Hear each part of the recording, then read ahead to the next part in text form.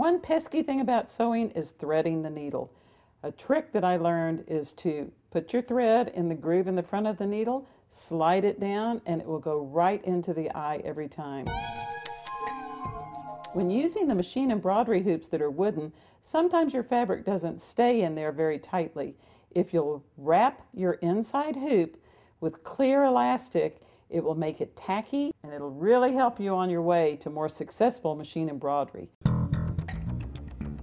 When doing any kind of decorative stitching, you really need to use stabilizer. My favorite is a medium weight tear-away stabilizer.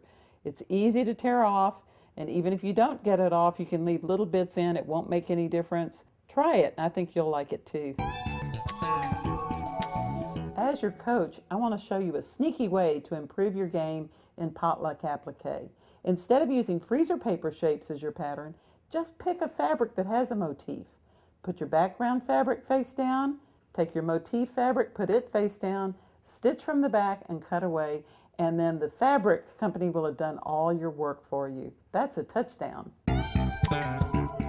Just like athletes wear protective gear, shears could use some too.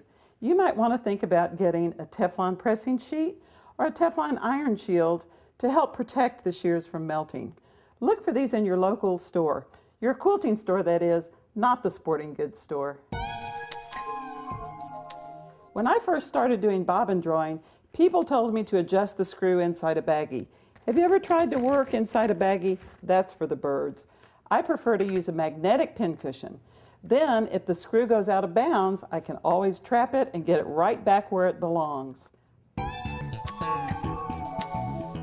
If you have a removable bobbin case, here's an insider tip you'll appreciate.